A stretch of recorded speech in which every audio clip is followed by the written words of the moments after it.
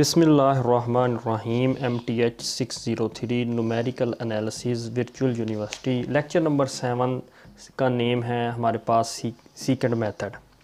तो secant method का ये है फार्मूला। आपने सिर्फ सीकेंट मेथड का ये फार्मूला याद रखना है। सीकेंट मेथड का जो फार्मूला है वो ये है फार्मूला ऑफ सीकेंट मेथड, ये आपको याद होना चाहिए। तो ये जो मेथड है आपका, ये जो पेज नंबर है आपके हैंड आउट्स, उसके ऊपर सीकेंट मेथड पेज नंबर है आपके पास 36 और ये जो फार्मूला मैंने राइट किया है बोर्ड के ऊपर, तो वो फार्मूला ये लिखा हुआ है, तो आप यहाँ से भी देख सकते हैं। अब हम जो एग्ज़ाम्पल सॉल्व करेंगे वो है ये एग्ज़ाम्पल आपके पेज नंबर 38 के लास्ट पे जो एग्ज़ाम्पल दी गई है, ये वाली एग्ज़ाम्पल हम ये सॉल्व करेंगे। आप देखते हैं, find the root of 2 cos hyperbolic x sin x is equal to 1 using the secant method by accuracy of 4 decimal point.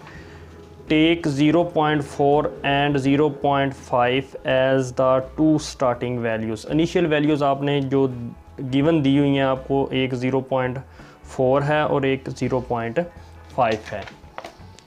तो ये था आपका given function f of x is equal to 2 cos hyperbolic x sin x -1 और given आपको initial values आपको दी गई थी x not is equal to 0.4 and x1 is equal to 0.5। तो आपके पास ये जो है फार्मूला ऑफ सीकेंट मेथड है। आप f of x not find करेंगे, x नॉट की कीमत है 0.4, आप जहाँ पे x है वहाँ पे 0.4 पुट करेंगे, कैलकुलेटर के साथ आप वैल्यू फाइंड कर लेंगे तो वो आएगी 0.1580।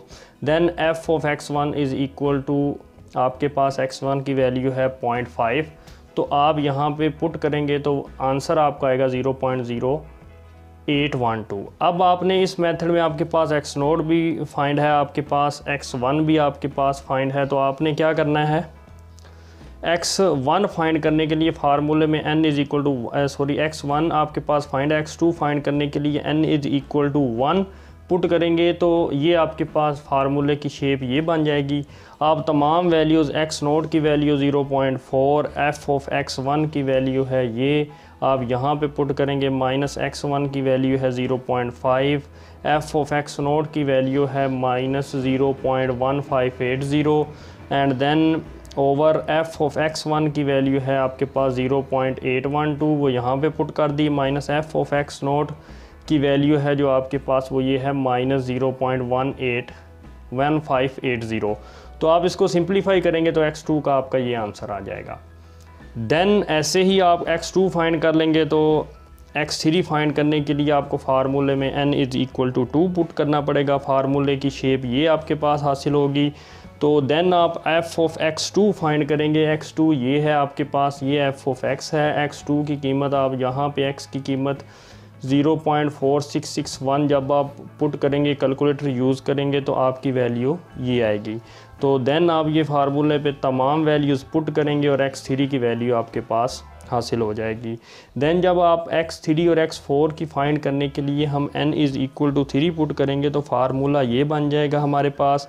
अब इसमें हमारे पास f ऑफ x2 की भी कीमत मौजूद है, जबकि हमारे पास f ऑफ x3 की वैल्यू मौजूद नहीं है, जबकि x3 की वैल्यू मौजूद है। तो हम x3 की वैल्यू इस फंक्शन में पुट करेंगे तो आपके पास f ऑफ x3 की वैल्यू आ जाएगी। तो आपके पास ये तमाम वैल्यूज़ अब आपको मालूम है, तो आप इस फार्मूले में पुट कर देंगे तो आपके पास ये हासिल होगा। और जैसे ही आप इसको सिंप्लीफाई करेंगे तो आपके पास ये आंसर आ जाएगा।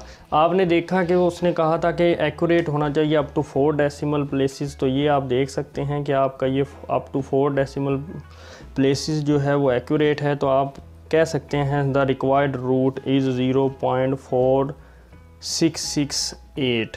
तो ये था आपका आज का टॉपिक सीकेंट मेथड। उम्मीद करता हूँ कि आपको समझ आ गया होगा।